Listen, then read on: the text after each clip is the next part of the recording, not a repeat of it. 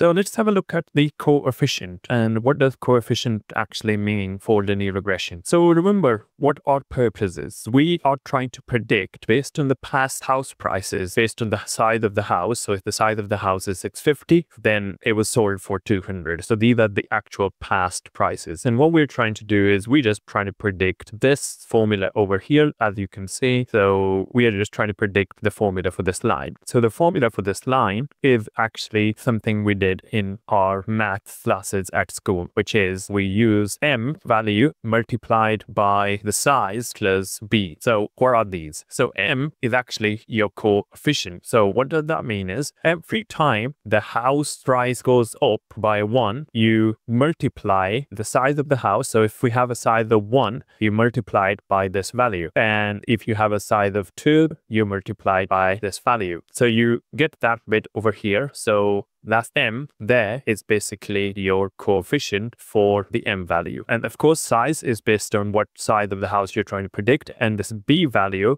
is the intercept. So over here, we have an intercept of 79. So let's play this formula out. So if we have, for example, now this is not true, but if we have a house which is of size 0 and we try and predict its price, what you'll see is it matches the intercept value. So 79.69k and 79.689, but if you round that off, that makes it 69. So 79.69, 79.69. But if we increase the price, so if we increase the size of the house over here and change it to 1 and then run this, what you'll see is the price has actually gone up by this value. So the reason this has happened is it has taken the intercept, which is value over here, then it has added to it m times size. So what was m times size? So we said 1. So it has basically added on one coefficient value of 0.211. So if we get our calculator here